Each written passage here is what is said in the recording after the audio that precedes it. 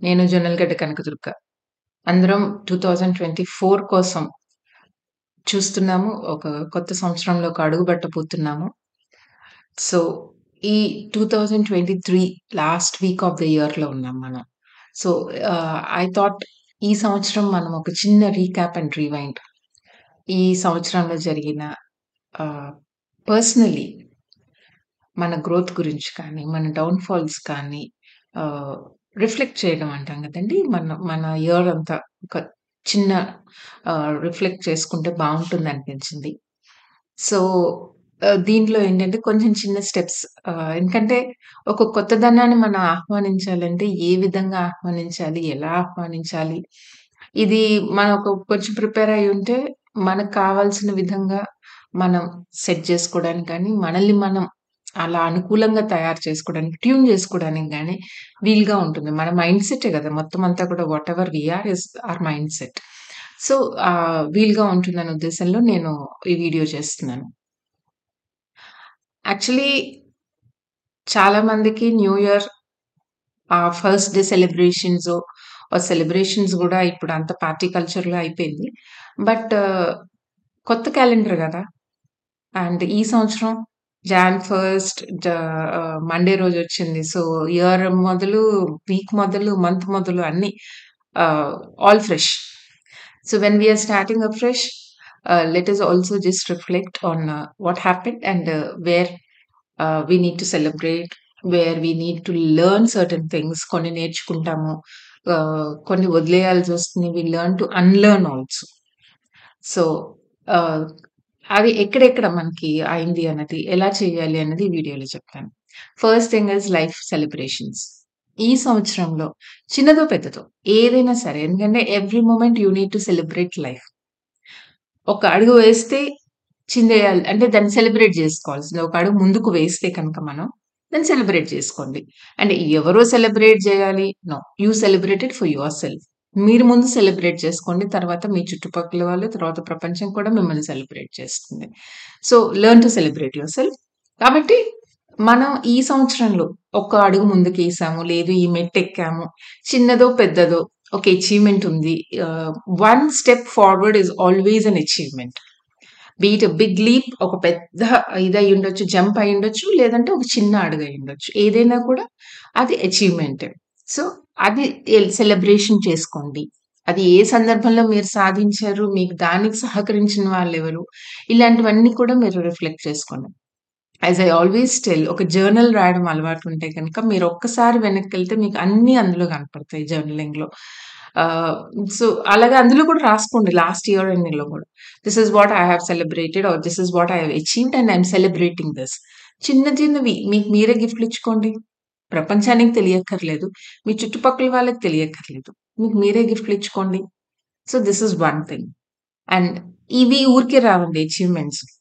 అడుగు ముందుకేయాలంటే మన మనసులోంచి వచ్చే దాంతో పాటు మనకి సర్కమ్‌స్టాన్సెస్ సానుకూలంగా ఉండడం. ముందు మనం సానుకూల దృక్పథంతో ఉండడం.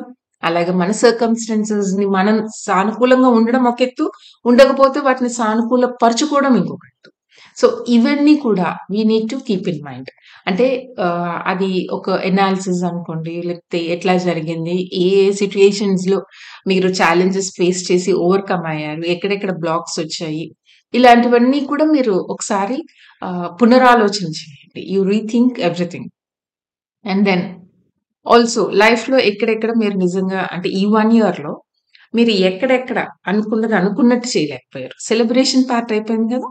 నౌ వి విల్ గో ఇంకొంచెం వెనక్కెళ్దాం. ఎక్కడెక్కడ మీరు అనుకున్న పార్ట్ చేయలేకపోయారు.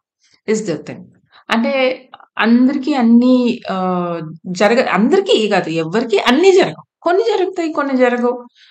సో, అది ఎక్కడెక్కడ మీరు మిస్ అయ్యారు.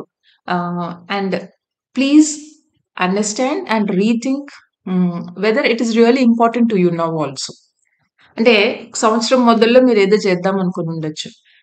ఇప్పుడు కూడా అదంత అవసరం ఉందా? దానికంత ఇంపార్టెన్స్ ఉందా? అన్నది కూడా మీరొక్కసారి ఆలోచించుకొని, దాన్ని if it is important to you, add to your next to do list. 2024లో కూడా దాన్ని యాడ్ జేసుకోండి. సో, ఇదొకటి రఫ్ స్పాట్స్. మీరు బాధపడ్డవి కానీ, అంటే అచీవ్‌మెంట్స్ అంటే I don't mean material things గాని, మీకొచ్చిన సక్సెస్ గాని కాదు. మీరు సంతోషంగా సెలబ్రేట్ చేసుకున్నవి కానీ, లేకపోతే మీకు మీరు yes this is what I wanted to do. I did this అన్నది ఉన్నది కానీ, చిన్న వాటి దగ్గర నుంచి పెద్దవి దాకా అంటే ఒక డైట్ నేను రెగ్యులర్‌గా ఈ ఫుడ్ తినాలి అనుకుంటే దాంతోనే లైక్ స్టిక్ ఆన్ అయి ఉండడం కూడా ఈస్ ఎన్ అచీవ్‌మెంట్. సో, అక్కడి నుంచి మీరు what is that? Are what is the learning? ఎందుకంటే జీవితంలో ప్రతి ఒక్కటి మనం నేర్చుకోవాలే గాని నేర్పుతూనే ఉంటుంది. అండ్ ఏమంటారంటే అది నేర్చుకునేదాకా అదే పాఠం నేర్పుతుందట లైఫ్ మనకి. So, what is that learning you have done? ఏం జరిగింది? ఏం నేర్చుకున్నారు? ఎంత మూవ్ ఆన్ అయ్యారు? అన్నది ఈస్ వెరీ ఇంపార్టెంట్. ఈ రఫ్ ప్యాచెస్ ఏమైతే ఉన్నాయో వాటిని కూడా ఒక్కసారి గుర్తు తెచ్చుకోండి. అనలైజ్ జేసుకోండి. అండ్ నిన్నటికి ఇవాల్టికి మన బిహేవియర్‌లో అండి కొంచెం ఇంప్రూవ్‌మెంట్ ఉంటే, కొంచెం గ్రోత్ ఉంటే that is what is maturity. And నిన్న ఇక్కడ ఈ పొరపాటు చేశాం. అది జేయకుండా ఉంటే లేదా ఇట్లా చేసుంటే అన్నది మనకు గనక ఒక ఆలోచన వస్తే కనుక then that is what is maturity. ఏదైనా జరిగుంటే మీ తరఫున యాక్సెప్ట్ దెమ్. ఆ పొరపాట్లు యాక్సెప్ట్ చేయండి. ఇక నుంచి జరగకుండా లేతే ఏం చేసుంటే బావుండేది దానికి రెక్టిఫికేషన్ చేయండి. ఎవరికైనా సారీ చెప్పాలన్నా మీకు మీరు గూడా. ఎందుకంటే చాలా సార్లు we want to say no. But we can't say no. మనకు అలవాటు ఉండదు యూజువల్‌గా. లేదు చెప్పడానికి మొహమాట పడొచ్చు. ఇలాంటివున్నప్పుడు మనం మీకు మీరే సారీ చెప్పుకోండి. దానివల్ల మీరు సఫర్ అయ్యుంటే కనుక, ఆ నో చెప్పలేకపోవడం వల్ల మీరు సఫర్ అయ్యుంటే కనుక మీకు మీరే సారీ చెప్పుకోండి.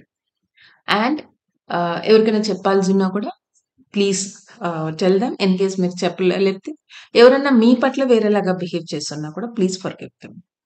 దీనివల్ల ఏంటి అంటే మనకి యాక్సెప్టెన్స్ పెరుగుతుంది. మనకి మన బర్డెన్ తగ్గుతుంది. When you say sorry or when you forgive. So, this is the second step. And third thing is growth.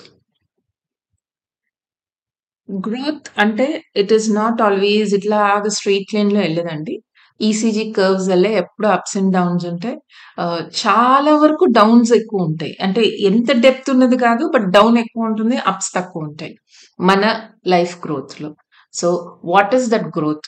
And మీరేదన్నా ఉన్నప్పుడు దాన్ని మీరు ఒక ఛాలెంజ్ వచ్చినప్పుడు ఎలా సాల్వ్ చేయగలిగారు? లేదా ఒక కష్టం వచ్చినప్పుడు ఎలా దాన్ని కోప్ అప్ చేయగలిగారు?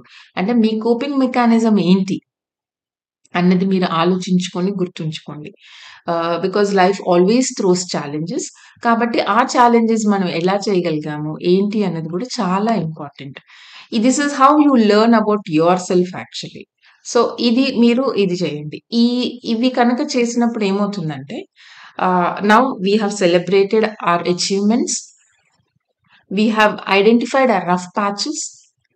అండ్ ఎవరైనా మీకు సహాయం చేసుంటే, మీకు ఒక మీ జర్నీలో మీకు హెల్ప్ చేసుంటే, అంటే అట్‌లీస్ట్ ఒక స్టెప్ మీరు ముందుకు వెళ్ళడానికి వాళ్ళు హెల్ప్ చేసుంటే గనక సే thank you.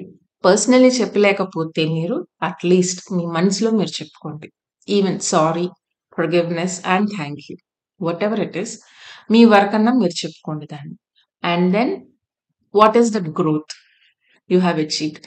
Again, I'm telling growth doesn't mean money, growth doesn't mean material things, growth doesn't mean your success in your career or anything. Growth means how did you grow as a person? నిన్నటికి ఇవాల్టికి ఏం నేర్చుకున్నాం? ఈ సంవత్సరం అంతా ఏం నేర్చుకున్నాం? ఏదైనా ఒక కష్టం వచ్చినప్పుడు మనం ఎలా నిలబడగలిగాం? పడతాం, అందరం పడతాం. ఎంత తొందరగా లేస్తామన్న దాన్ని బట్టే కదా మనం again you stand up. So, ఎలా నేర్చుకున్నాం? ఆ కోపింగ్ మెకానిజమ్స్ ఏంటి? లేదు కోపం తగ్గిందా? లేదు ఎక్కువ సంతోషపడడానికి అవకాశాలొస్తున్నాయా? లేదా మనం realise అవుతున్నామా? Yes this is what I can celebrate. This is where I can be happy. Compartmentalise ఎంత తొందరగా చేసుకోగలుగుతున్నాం? ఎంత చేసుకోగలుగుతున్నాం? ఎందుకంటే life is all a mixture గదండీ. ఇట్స్ నాట్ జస్ట్ అన్ని సంతోషాలుండవు, అన్ని దుఃఖాలుండవు కాబట్టి. So, this is one. ఇదంతా ఈ ఎక్సర్‌సైజ్, ఈ రిఫ్లెక్షన్స్ అన్నీ అయిపోతే మనకి ఒక చార్ట్ వస్తుంది గదా! మన గురించి మనకి. వచ్చినప్పుడు ఆ list out జేసుకున్నాక now we look forward to welcome the new year. ఇప్పుడు మీ గోల్స్ రాసుకోండి. వీటి మీద బేస్ చేసుకోనో లేతే ఇంకా ఏదైనా కొత్తదున్నా గూడా యాడ్ ఆన్ జేసుకోవచ్చు. మీరు ఏ అలవాట్లయితే వదిలేయదలుచుకున్నారో, ఏ అలవాట్లయితే ఇంకా ఇంప్రూవ్ చేయదలుచుకున్నారా? లేదా కొత్త అలవాట్లు చేసుకోదలుచుకున్నారా? అవి కూడా యాడ్ ఆన్ జేసుకోండి. ముఖ్యంగా మీ ఎనర్జీ ఎక్కడ స్పెండ్ చేయాలనుకుంటున్నారు? ఎలా దాన్ని దేనికి ఇంపార్టెన్స్ ఇవ్వగలరు? అంటే వి ఆల్ తెలియకుండానే ఏం చేస్తామంటే మనకు తెలీదసలు అవేర్‌నెస్ ఉండదు. We all spend our energies each and every moment. అది లిమిటెడ్ ఎనర్జీ ఉంటుంది. అంటే అది energy can neither be destroyed Nar created కదా! సో, ఆ ఎనర్జీని మనం ఎక్కడ స్పెండ్ చేస్తున్నాం అనే దాన్ని బట్టి మనం ఎనర్జిటిక్‌గా ఉంటాం. So, choose your battles wisely. ఎక్కడ ఎంత ఇంపార్టెన్స్ ఇవ్వాలి? ఎక్కడ ఎంత ఎనర్జీ స్పెండ్ చేయాలి అన్నది గమనించుకొని అంతే ఇవ్వడం నేర్చుకోండి. It's not that very easy. But practice మీద వస్తుందది. కాన్షియస్‌గా ఉండాలి దానికి. మనకు మనం సెల్ఫ్ అవేర్‌నెస్ ఉండాలి. ఈ పైవి ఏవైతే చేస్తూ ఉన్నామో మనం ఆటోమేటిక్‌గా మనకు సెల్ఫ్ అవేర్‌నెస్ వస్తుంది. ఈ రిఫ్లెక్షన్స్ వల్ల. అండ్ ఒక క్లారిటీ ఉన్నప్పుడు మనమేంటంటే ఇంకా బాగా విజన్ ఇంప్రూవ్ అవుతుంది గదా! మన గురించి మనకు గాని, మనం ఎటు వెళ్ళాలన్న దానికి గాని దారి క్లియర్ అవుతుంది. So, with a clear vision and way to look ahead, I wish all of you all a very, very happy new year and keep watching my channel for further updates. Thank you.